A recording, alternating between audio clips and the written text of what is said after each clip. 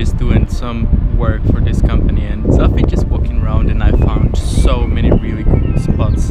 And that reminded me of this idea that I've been having for the last couple of months, and that's like that type of Wes Anderson type of style. So in today's video we can talk about a couple of techniques that we could use if we want to recreate this Wes Anderson type of film. So let's get into it. So there are certain things that we have to take into account before taking our photo, while we're taking our photo, and once we start editing it.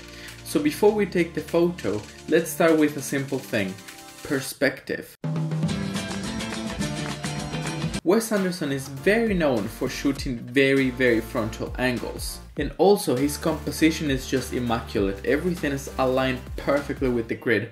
So in my opinion, the second thing that is very important before we actually take the photo is to find certain type of color complementaries in our composition. Maybe your location's got some blues and some yellows, or just a color palette that looks pleasing to the eye. This is one of Wes Anderson's biggest tricks, so let's just take that into account as well. So let's say that you found your perfect location, you found the perfect spot, color palette is just perfect. Let's talk about composition.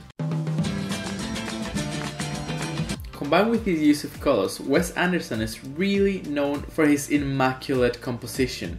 So by that I mean most of the cameras nowadays have a grid. So a grid is something like this. So this is exactly what you need to make your composition perfect. If you're advanced, you definitely know this, but if you're not, there's this technique called the rule of thirds. So pretty what it means is like everything has to be here, here, and here. And that is going to create a more appealing composition. So if you want to bring the viewer's attention towards a certain point, you can use a couple of things. The first thing would be bring it relatively big right in the middle. Or the second thing is, of course, you can just use the points where your grids are meeting. And that is a very simple and easy thing to remember to improve our composition. Now let's talk about post-production.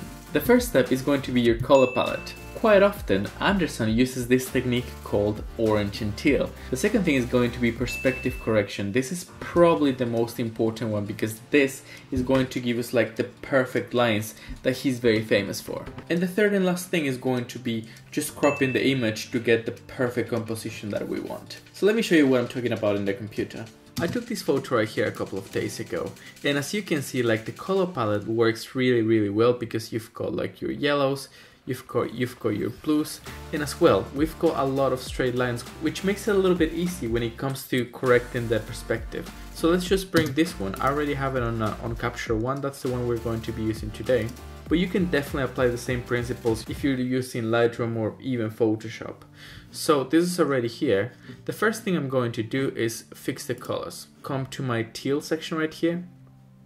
I'm going to bring it a little bit up, and I'm going to be the hue rotation towards the left. So you want to come to that aqua type of color. I'm gonna bring my blues, I give it a little bit of a boost, and also bring it towards the left. And that is going to eliminate all that ugly purple that we don't need. So once we've got this, I'm gonna go to my yellow part, and the hue and saturation part, I'm going to bring it towards the red part, and that is going to bring it a nice orangey tone. So just with a couple of clicks, we've created some color contrast. So I'm quite happy with this. So the next step is going to be to fix the perspective. So for that, I'm going to go here, and I'm going to use the keystone tool. With Lightroom, this is definitely easy. You just go to fix perspective, and that is actually rather simple. So here, all I want to make sure is that my lines are all straight. This is going to depend again on the software you're using and the type of photo you took. So all I want to make sure is that all my lines are straight because I took the photo from below. So you've got like that, open perspective. So once I hit apply, I'm going to get something like this. In my opinion, like we are on the right direction, but we're not quite there yet. By using our crop tool, we're going to get this grid, and now we can bring everything to the perfect composition. So I want this to be right in the middle, somewhere around there. So if you prefer as well, you can even just create a little bit of a different crop, and you can go, for example, with a square crop. So something like this. Looks kind of nice. And there you go, something like this in my opinion looks really appealing, and this is a photo that I would say is very Wes Anderson inspired.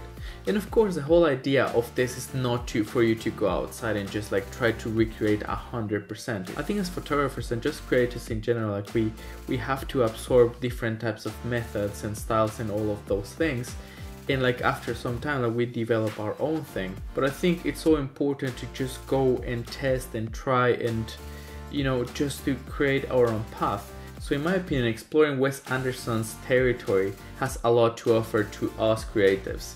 So I really hope you enjoyed this video, and if you did, make sure you go bananas on the like button over there, subscribe on this corner right here.